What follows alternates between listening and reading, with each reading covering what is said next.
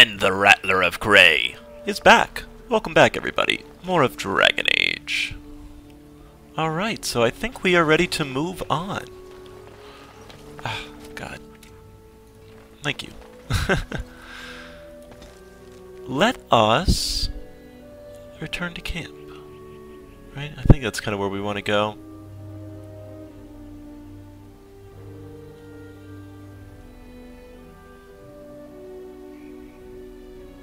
Yeah, let's go back to camp.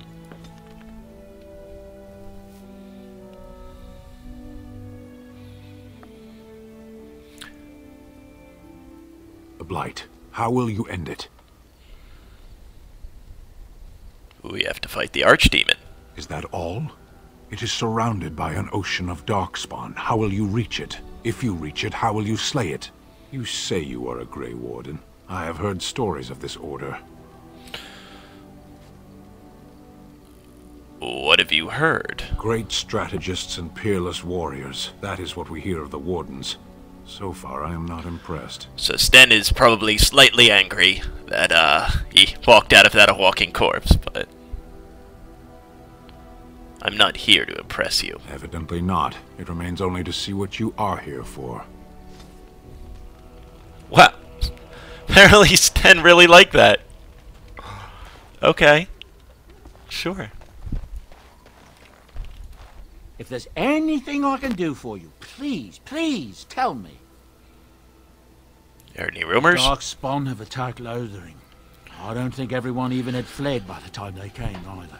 Word has it they swarmed the entire area, making off with prisoners and burning down the buildings, and then they were gone. Just as quick. I wonder if there's anyone left. I heard some chanters were going to head down south, maybe to try to find some survivors. I'm not holding out hope myself.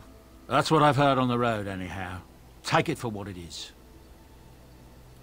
I'm sure you'll be pleased with the goods my boy and I have collected, and with your discount. Right. Tome of Physical. Oh, jeez, man. I mean, there's definitely some great stuff. The backpack is probably fairly useful, right? Especially for loot whores such as myself. So let's go with that. Let's go to talking. We haven't really talked to a lot of people. So yeah, I guess let's just do some talking in this episode. Then go. Good boy.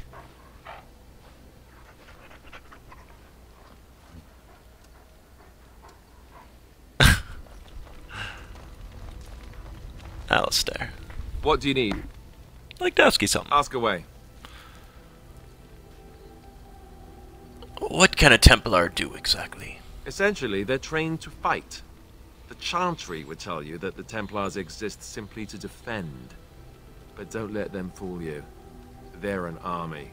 The other main purpose for a Templar is, of course, to hunt mages. To that end, we train in talents that drain mana and disrupt spells.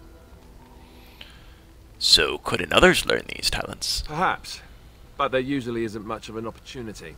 The Chantry keeps a close rein on its Templars. We are given lyrium to help develop our magical talents, you see.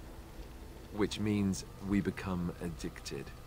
And since the Chantry controls the lyrium trade with the dwarves, well, I'm sure you can put two and two together. So you were addicted? Thankfully, no. You only start receiving lyrium once you've taken your vows. You don't need lyrium in order to learn the Templar talents. Lyrium just makes Templar's talents more effective. Or so I was told. Maybe it doesn't even do that. The Chantry usually doesn't let their Templars get away either, so they can spread their secrets.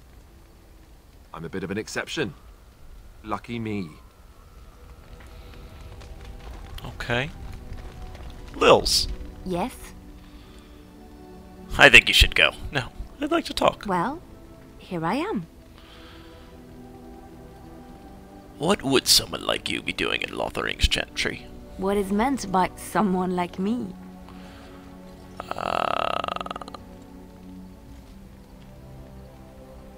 They don't teach you how to fight in the cloister, do they? Did you think I was always a cloistered sister?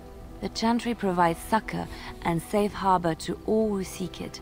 I chose to stay and become affirmed. Affirmed?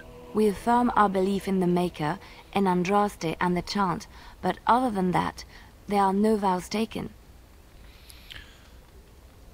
And why were you seeking safe harbor? The Chantry does not pride, and you should. I desired time apart from the world. I was a traveling minstrel in Orlais. Tales and songs were my life. I performed, and they rewarded me with applause and coin. And my skill in battle? Well, you pick up different skills when you travel, yes? Yes, of course. Let's move on. I was just thinking about what happened to the elves, and I'm reminded of a song sung to me many years ago. It was when my mother died, and this wise elven woman comforted me and told me that we shouldn't fear death or hate it. Death is just another beginning. One day, we must all shed our earthly bodies to allow our spirits to fly free.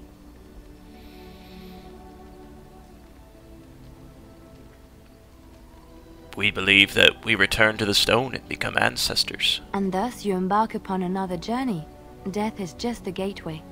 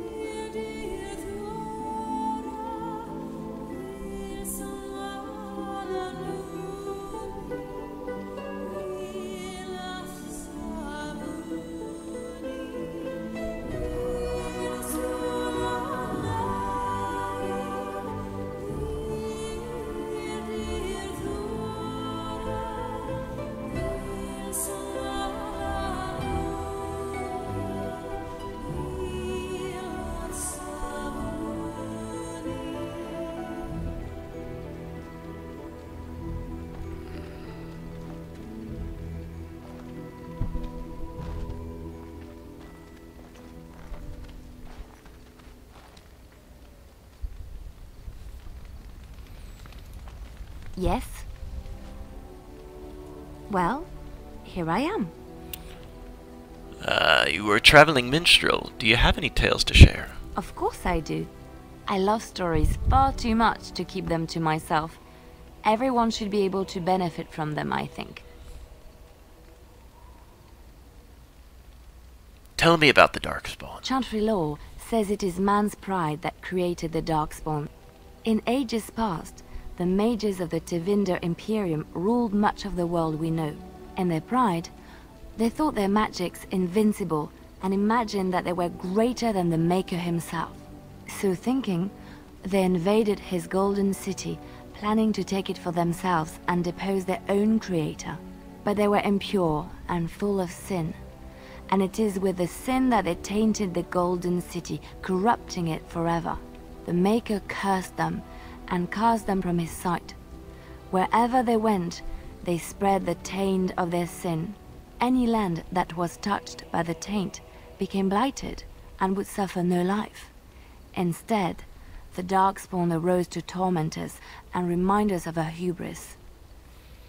Know any stories from Orlais? Of course, Orlesians enjoy telling stories. I shall tell you my favorite tale of Aveline, the Knight of Orlais. Go ahead. A long time ago, a girl child was born to a farmer. He had hoped for a son, not a daughter, and so he told his wife to abandon the child in the woods. Before the cold could claim her, the baby was found by a tribe of Dalish elves who took pity on the poor mewling thing and raised her as their own. Aveline, for that is what they called her, grew strong and quick and clever under the guidance of the elves. She learned to wield the sword as well as any man, could kill a deer with an arrow at 100 paces, and was as graceful on the back of a horse as she was on foot. Continue. Aveline's Dalish guardians saw that she could easily best any Orlesian chevalier in battle, and wanted to show the cruel humans the child they had left to die. They bestowed upon her a fine horse and armor, and sent her to prove herself to her people in the grand tourney. Now in those days, no woman was allowed to take up arms, let alone compete in the grand tourney, but Aveline kept her helmet on and was not discovered. Aveline won many events and gained the approval of the adoring crowd. Eventually, she came face to face with the knight Kaleva in the grand melee. Aveline had already bested him in the joust, and Kaleva was determined not to lose a second time. Out of desperation to regain his honor, Kaleva tripped Aveline and tossed her to the ground, ripping off her helmet as he did so. Silence fell upon the arena as Aveline was revealed. Kaleva declared the previous competitions invalid. A woman had taken part, and this was not allowed. But the crowd cheered for Aveline. Kaleva was furious, for he had lost to a woman and was now being shamed. Blinded by his rage, he forced Aveline to her knees.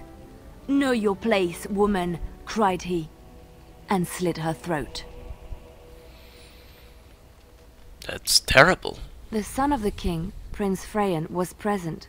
He recognized Aveline's skill and bravery and began to see the injustice done to the women in his land. When he was made king, he rewrote the laws of Orlais so that women could also become chevalier. He honored Aveline and knighted her after her death.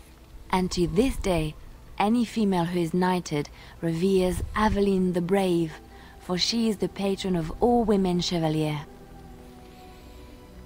Do you know any Ferelden legends? I know one, told to me by my mother a long time ago.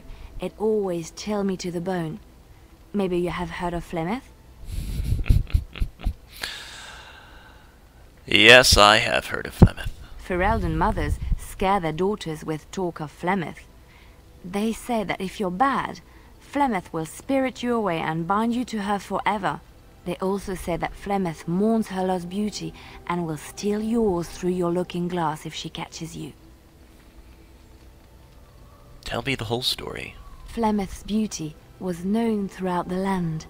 She had hair like unto a moonless night, skin as pale as winter's first snow, and eyes as beautiful and perilous as the sea. When she came of age, she came to the attention of the Lord of Highever, Conobar, and he took her for his wife. Conobar soon learned that his young bride had the gift of magic. He kept this a secret, for he feared that she would be taken from him. Flemeth stayed with Conobar for some years, and with his blessing she practiced her art. And then one day, a young poet named Osen came to the castle. Flemeth was captivated by Osen's voice, and he by her beauty, and they fell in love. What happened then? Flemeth longed to be with her true love, and she and Osen fled from Conobar's lands, seeking refuge in the Kokari wilds with the Chasing tribes. They lived there happily for many a year, till the day Flemeth received news that Conobar was dying and longed to see her face one last time. Flemeth's heart swelled with pity for the man who once was her husband, and begged Osen to return to Conobar's side with her. But when Flemeth and Osen entered Highever, they were captured by Conobar's men, and Osen was slain in front of Flemeth's eyes. Flemeth was imprisoned in the highest tower of the castle, there to await Conobar's judgment on her. Distraught at the loss of her love, Flemeth plotted revenge against her husband. She summoned a fey demon, intending for it to wreak vengeance on Conobar. But a spell went awry. The demon possessed Flemeth. Turning her into an abomination, the halls of the castle ran red with blood as Flemeth slaughtered Conobar and all his men. The last of Flemeth's humanity melted away, and at dawn, she stole back to the wilds to plot and scheme for 100 years. They say she took to her side many chastened men, and with their help, begat her daughter witches, who even now prowl the dark places of the Korcari wilds. There was another story I wanted to hear. Which one? Do you know anything about the Dalish? I have heard a little about how the elves gained their freedom from the Tevinter Imperium. When Andraste began her exalted march against the Imperium, the elves joined her cause to fight their masters. The great elven leader, Shatan, born in captivity, rose up to lead his people. He foresaw a future where the elves were free. Shatan was killed when Andraste was betrayed, but the elves continued to fight, eventually breaking free of the Imperium. The elves claimed the Dales in the south and settled there in a land of their own. It didn't last. The elves lived in the Dales for centuries. They resurrected the worship of the elven gods and would allow the building of no chantry. This angered the chantry, and the hostility between the two factions finally broke out in open war. The chantry says the elves struck first, but I do not know whether to believe it. The chantry declared a wholly exalted march against the elves, named for Andraste's similar march against Tevinter. During the exalted march of the Dales, the elven cities were sacked, and the elven state completely dissolved. Some of the elves bitterly accepted their fates and surrendered to human rule, living in the human cities as second-class citizens. But others, still fiercely proud of their heritage, refused to bow to the humans, and instead became homeless wanderers. They were the elves of the Dales, the Dalish. What do you know of Andraste? Andraste was the Maker's chosen. The Maker had long since abandoned the world when the sound of her singing turned his ear. Beauty, grace, and wisdom enraptured him, and he offered to take her from this flawed world to become his divine bride. But Andraste had an earthly husband and would not forsake him. Instead, she beseeched the Maker to return to his people once more.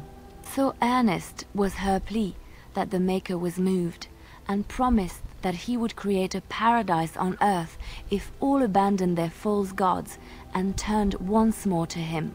And this is why Andraste began her exalted march on the idolaters of the Tevinter Imperium. The Maker granted her his powers with which to smite her enemies. Andraste brought the Imperium to its knees, and her victories converted many to the worship of the Maker. How did Andraste die? Alas, it was the frailties of men that betrayed and killed Andraste. Her earthly husband, Maferath, a chieftain of the Alamari tribes himself, grew jealous as his wife's popularity and influence overshadowed his own. She was also revered as the Maker's betrothed, and Maferath began to see their own bond waning in significance as Andraste became ever more devoted to the Maker. Out of envy and spite, Maferath made a pact with the Archon Hysarian of Tevinter, allowing his beloved Andraste to be ambushed and captured. Andraste was burned at the stake in Minrathous, the capital of Tevinter. Why did the Maker not save her with his own power? I have thought on this too. Did he withdraw his sight from her at that moment? Where were all the powers he bestowed upon her? This question has come to me many times, and I have no answer. Perhaps there was no way for Andraste to return to the Maker but through her death. We will never know for sure.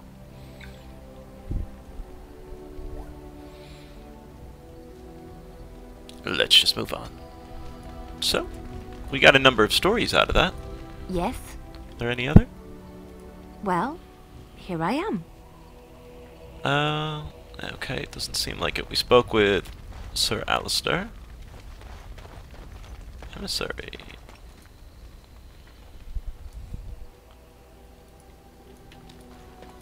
You witnessed the rarest of things, Warden. The Dalish stand ready to defend Ferelden. Do you need anything? We have assembled on a short schedule. Certain factors of equipment could be better. Crafting components would serve best. Basic ones like elf root and deep mushroom.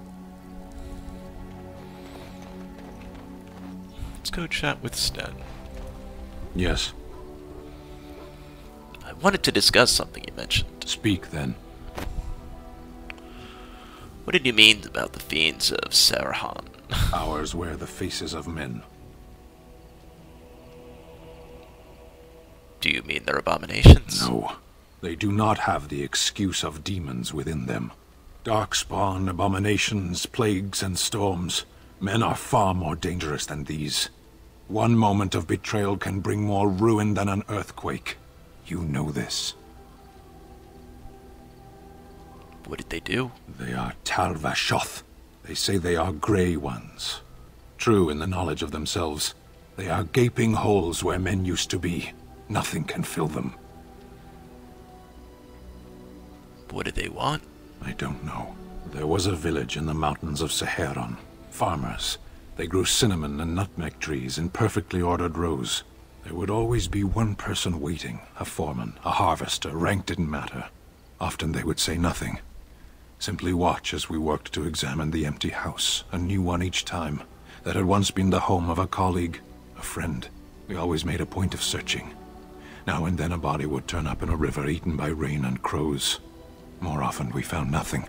Even in the worst parts of the jungle, the villagers would send someone with us to see the tiniest piece of bone or cloth. Anything contained the possibility of their lost friend. Must we speak of this? We could be fighting something. Another question? Very well.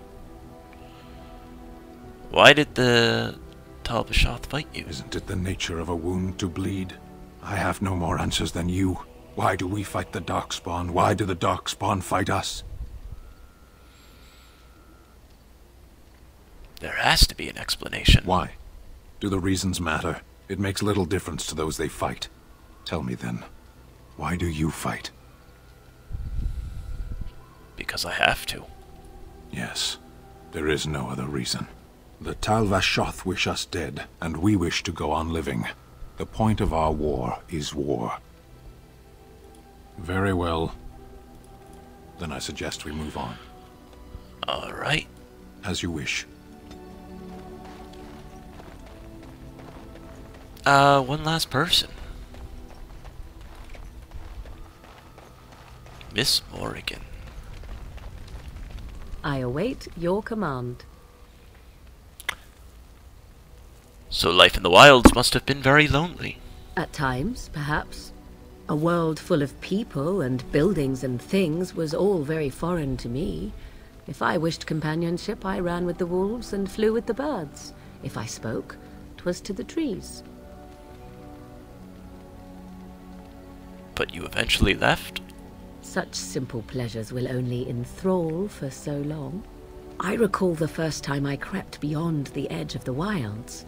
I did so in animal form, remaining in the shadows and watching these strange townsfolk from afar. I happened upon a noblewoman by her carriage, adorned in sparkling garments the likes of which I had never before seen. I was dazzled. This, to me, seemed what true wealth and beauty must be. I snuck up behind her and stole a hand mirror from the carriage. 'Twas encrusted in gold and crystalline gemstones, and I hugged it to my chest with delight as I sped back to the wilds. What happened? Flemeth was furious with me. I was a child and had not yet come into my full power, and I had risked discovery for the sake of a pretty bauble. To teach me a lesson, Flemeth took the mirror and smashed it upon the ground. I was heartbroken. But you were just a child. And a foolish one. Flemeth was right to break me of my fascination. Beauty and love are fleeting and have no meaning. Survival has meaning. Power has meaning. Without those lessons, I would not be here today, as difficult as they might have been.